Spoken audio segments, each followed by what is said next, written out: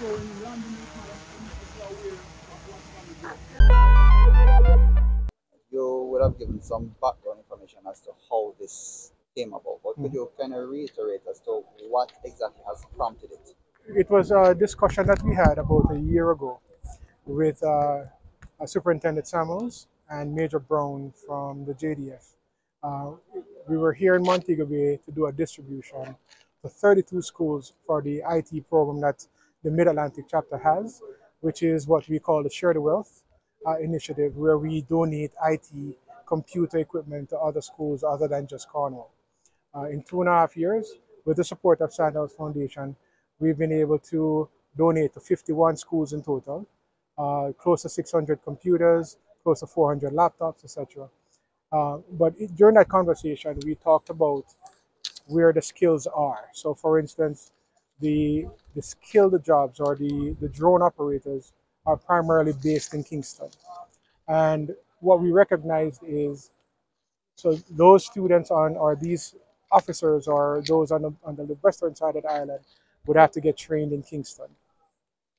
We believe that's kind of a waste of resources. So what we thought about is to give them opportunity to have the training done here as opposed to traveling, but also to provide them with students who coming out of high school will be already skilled to operate drones and thus being able to assist them in this regard.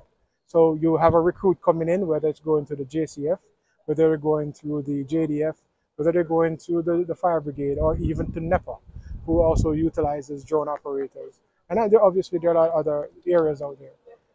But what we'll do is provide them with those that are already skilled, upskilled, and ready to go, so that when they enter these organizations, they can give them immediate value. But bear in mind, so this is a program that's geared towards the students currently.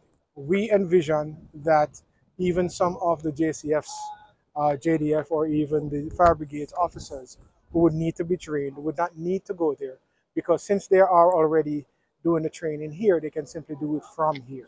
There's no need for them to go out for that. So we believe that will save the government on their budget for travel, all these different things, and the training that can be done otherwise that is going to be done here.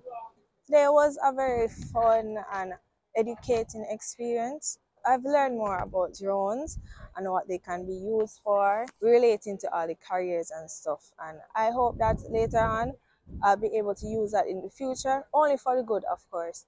As a cadet, we're just officers in training. So those who want to be like, soldier, police, my advice is to start when you're in high school, join a cadet force. It really helps you if you want to become like a police or a soldier. And I think this program is a big thing for us, especially for those career. So I think joining this program will really benefit us. These are drones that they will crash, and that happens even with skilled operators. What we have to kind of understand and develop a budget around is how quickly do we need to refresh these? How quickly do we need to replace a drone? How quickly do we need to replace even parts on a drone? Now, there are ways you can mitigate that, right? You can utilize a 3D printer that you can then use to print a propeller or a landing gear for a drone. Those are costs that we are going to look into and try to prepare, because one of the things we want to do is provide the resource. So we don't want the JDF, the JCF, anybody to have to go dig into more for resources. We're going to try to provide all the resources for the program and even to upskill them beyond that, and so that we can move forward on it. Sandals Foundation has had 15 years of experience and interest in partnering with organizations that somehow can affect or influence the educational landscape. In recent years, particularly the digital divide, in ensuring that our young people have opportunities that are available to the young people everywhere in the world. And this forms a very important part of the partnership with the Cornwall College Old Boys and the drone pilot program. It meets a lot of our targets in the sense of it's education, it's bridging the digital divide, it's talking to young people in a space that they are very excited about. And we think that with that excitement will come a passion for learning, a refinding of passions and discipline, attendance, all the things that come from the soft skills that this program will influence, which are very, very important for people to learn, before they go out into the job market, before they start to act as adults. These are the things that they learn from this program, and that's why we were involved. I'm very happy to be part of it. People ask us all the time about hospitality. Yes, a piece of drone training is part of hospitality. It's about entertainment. It's about building our filmmakers. It's about production in technology of filmmaking and sound. It's also about the environment, and without the environment, our tourism industry does not exist. So it's about NEPA, for example, using drones to look at the coastal landscape, to look at construction, to look at spaces after disaster relief. These things are very important. It's about security and safety. It's about fire, learning about fire. I firsthand experienced the fires in the hills of Kingston last week and saw the drone that was used to identify the hotspots with its thermal component.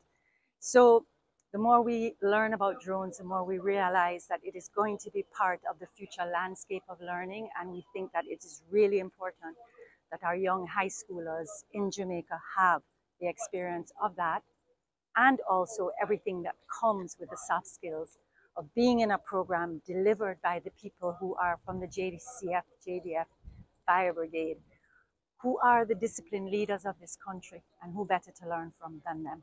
What is your thought about this drone program that has been launched today?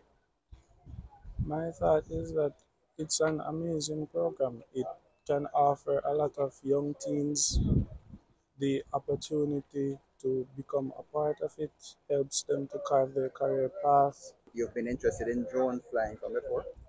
No.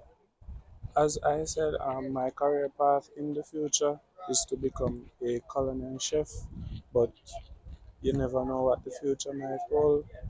I might change my mind to join one of the program, either the JCF or the